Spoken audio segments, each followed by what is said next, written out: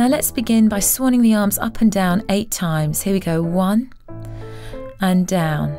This is 2 and down, 3 and down. Make sure the feet are underneath the shoulders, hip width apart.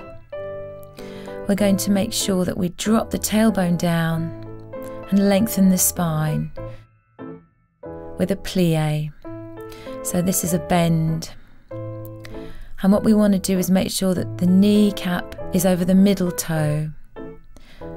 5, 6, 7, and 8. Now we'll take a shoulder roll back for 2. Forwards to go up and down. Don't forget to breathe. Inhale and exhale. Inhale, exhale. Add the plie. And for 2. And for 3. Let's take one more plie. And now for our next stretch. Over to the right, add the right arm. Don't pull the arm here, allow natural weight to fall. Keep dropping the shoulders. Release and roll round to the other side. Adding the left arm. Try dropping the chin. And breathe. And release. We roll back to the beginning. And now we add 4 more swings. It's 1 and 2 and 3. Getting bigger each time, dropping the weight forwards. And we're going to interlace the fingers behind the back of the head. Inhale and just gently drop down with the chin, just to stretch the upper back. Practice tucking the tailbone under here and sending the navel towards the spine. And placing the fingertips around the sides of the head, we're going to inhale and rise onto tiptoe, onto all 5 toes. Keep breathing, lifting out through the top of the head. Tailbone is long. Inhale, lift the arms up and resist the heels as you lower down. And now we roll through the spine. Wonderful stretch for the hamstrings. Drop the head here, allow the neck to be free. Bend the knees, and as you roll up, inhale sequentially through each section of the back so the head is last. Open the chest, open the shoulders. We're stepping through the feet now 8 times, and we just really want to start warming up the ankles and the calves here. And then we add the shoulder forwards to go back 8 times again. And now we're going to add the elbow, and 2, and 3. Try and make the circles as big as you can. 6, 7, 8. We're adding full arm now. 1, 2, 3. You can try looking back. And 5, 6. Keep walking into the floor at the same time. Back to the normal walking with no arms, but adding resistance as if you're treading through mud. So you make it a little bit harder to do, really working through the feet, toe, ball and heel. Now we're going to pull a rope as if it's coming down towards us. This really engages the abdominals. 6, 7 and 8. We're going to reach out to the side, sequentially shoulder, elbow, wrist. 5, 6, 7 and 8. And now extending the arm out with side reach. So taking that left arm up, drop the shoulder here and side. If your back's a little bit sensitive, just add the hand to the hip. Reaching over. And now to a flat back. Really allow the bottom to stick out here as you allow the back to try and aim to be parallel with the floor. Drop the chin as well. Back arm leads away. You rest the back arm on the back and you drop the head as we take the back down towards the knee.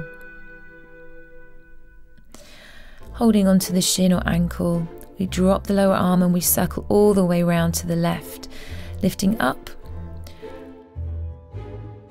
One more circle all the way down. Lift up. We open the arms, bend the knees, drop the head, butterfly the arms up and roll up to standing. Stand tall. To go on the other side, lift the right arm, drop the shoulder. Hand to the waist if you need to support your back.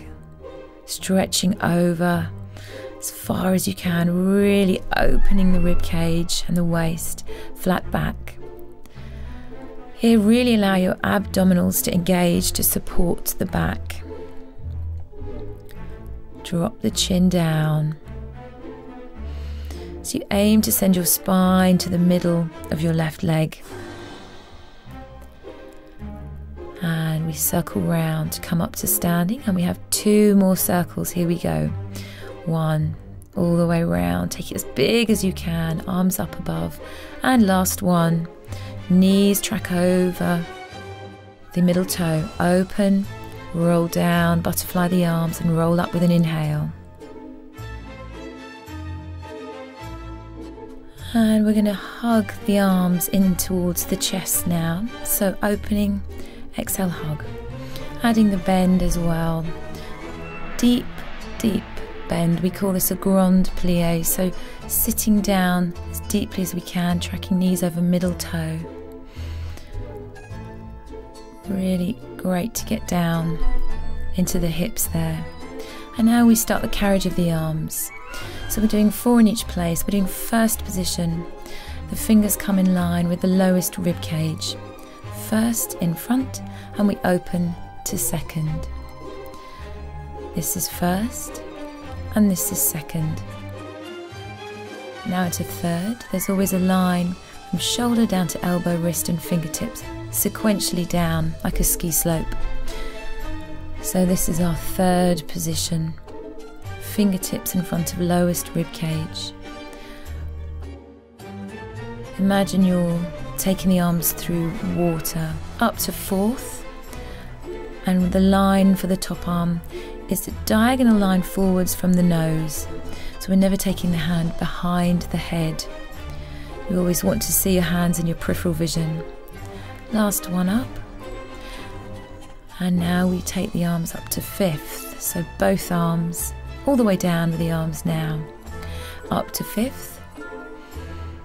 And let's add a plie all the way down. Lift up.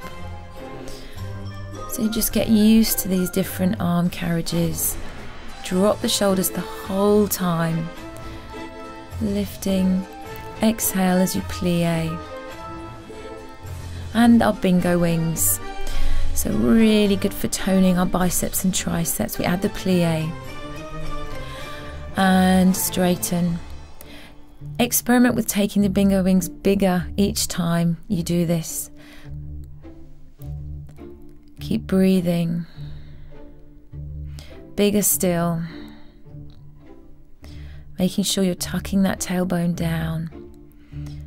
Draw the navel to the back of the spine and shake out the arms. Let that all go. We're going to come down to the floor now. Feet come hip distance apart and we lift the hips. The fingertips face the heels as we tricep dip. What I want you to do is imagine you're trying to send the elbows away towards the back wall. And you will still want to engage the abdominals here. Resist the down. Don't allow the hips just to collapse here. Preventing that bingo wing. Pushing into the heels. And crouching into a ball. We'll come to a press up position, and these are your options: onto all fours or on a diagonal line or full press up. So choose your option. I'm going to go with the diagonal line. Release the toes, and we're just going to take 8 soft press ups, shaving the elbows past the rib cage. As you go down, you exhale. Really use your abs here.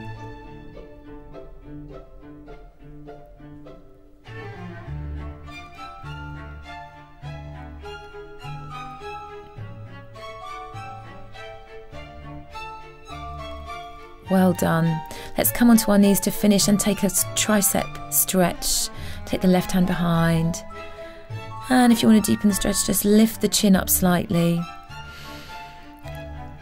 You've worked your arms brilliantly, so let's just make sure that we leave this muscle long and lithe. Lifting the chin if you want to develop that stretch. And swan the arms down to finish Swan Lake.